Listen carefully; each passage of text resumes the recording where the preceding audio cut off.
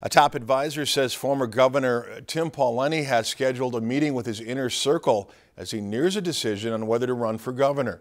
Pawlenty's possible entry has been the source of speculation for months, and he would likely be the immediate favorite among Republicans if he gets in. Pawlenty has largely been out of the spotlight since leaving office in 2011 and a failed 2012 presidential bid. Former spokesman Brian McClung confirmed Thursday that Pawlenty is actively considering a run and will meet with aides and advisors to discuss the race February 12th.